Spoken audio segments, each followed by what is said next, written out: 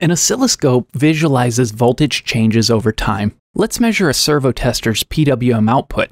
First, we'll connect the ground clip to the ground, and then the probe to the signal output. The horizontal axis represents time, while the vertical axis represents voltage. We'll adjust the vertical zoom to measure the signal's peak voltage. At this zoom level, each grid square equals 2 volts. The waveform peak is 1.5 squares high, therefore the peak voltage is approximately 3 volts. Next, we'll zoom in on the time axis to measure the pulse width. If the horizontal grid is set to 500 microseconds per square, a pulse stretching over 4 squares shows a 2000 microsecond pulse width. Finally, we'll determine the frequency by zooming out to at least 3 pulses. Using the oscilloscope's frequency tool, we can see the signal frequency is 50 Hz. This process shows the output is a 50 Hz square wave peaking at 3 volts with a 2000 microsecond pulse width.